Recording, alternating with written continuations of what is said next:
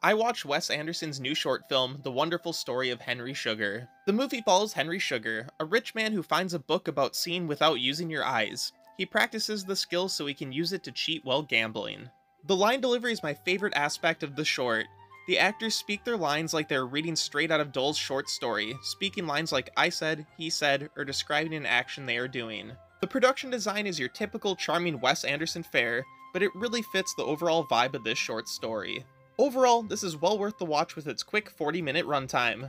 I'm going to give The Wonderful Story of Henry Sugar a 75%.